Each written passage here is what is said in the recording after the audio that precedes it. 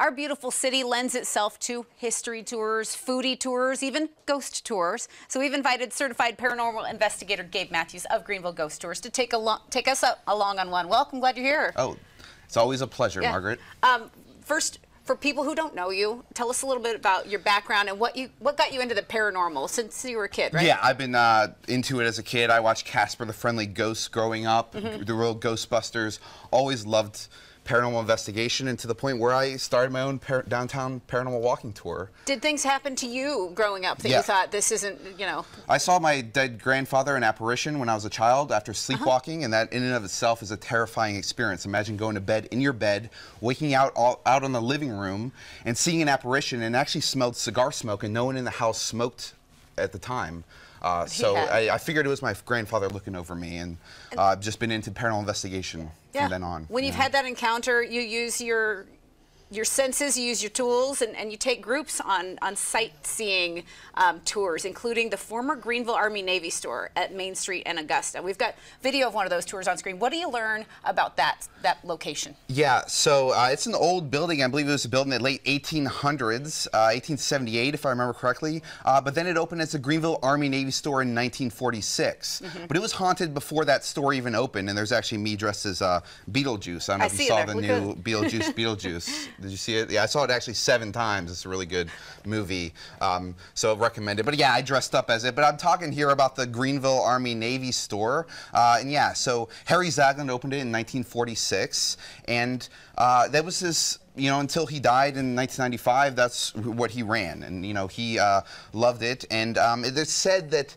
after he didn't like change. So when you went to the store in the 1960s, you went there in the 2000s, it was identical to as it was. And after he passed, there's reports of someone taking an item off his desk, locking it away with a key, only to come back the next day to see that item back in its original location. But the thing is, it's been haunted way more than that. So this is basically a paranormal lightning rod in a great place. And now it's Ballard Designs. A nice furniture store, but you know they don't have any dark gothic furniture, so it's not as interesting to me. I talked to them, and they've had paranormal experiences today. Chandeliers rattling, items moving to different locations, books in different spots, the basement door rattling, and there's a thing that said Harry's key or something, Harry's home. The ghost who did not like change, maybe involved.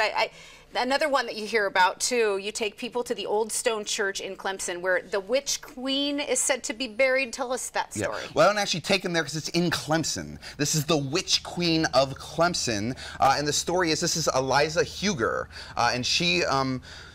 the legend is that she was a very powerful witch and a scandalous lady, and then when she got to be a young adult, she moved to New Orleans and worked at a brothel. Now, her brothers tracked her down, found her with a client, killed the client and her, took her body back to South Carolina where no church would allow her to be buried there, except here, the old stone church in Clemson. But they would only allow her to be buried if there was a wall built around her grave. And you can see that wall. I went there by myself, and I don't usually go by myself. That's my #1 rule of paranormal investigation, to not go by yourself. But as you can see, lightning has struck that grave numerous times, and people actually put money on there. There's coins on there to pay her way into salvation.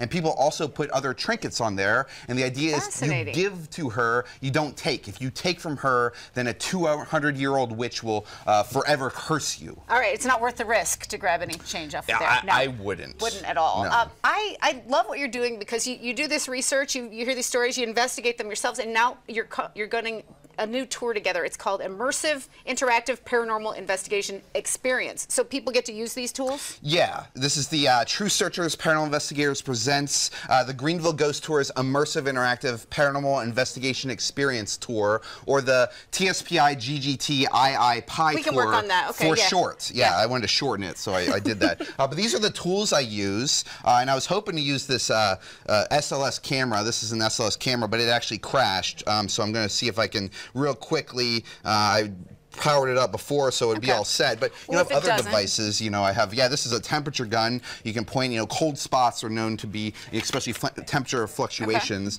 And I have all these, a lot of different tools. You get to use them on the tour in Ovilus if it's not obvious. And this is a spirit box. I don't even know what this is. Oh, this is the electromagnetic radiation tester. Yeah, I got a FLIR, device, so you can actually infrared So you've got the tools to sense the presence, and then sometimes it's just the person that senses it themselves. So we have that built into us? You get to come on the tour. You get to be your own paranormal investigator. Very cool. And you will 100% guarantee that you'll find evidence, maybe. Now, I can't, I like that very much. Possibly.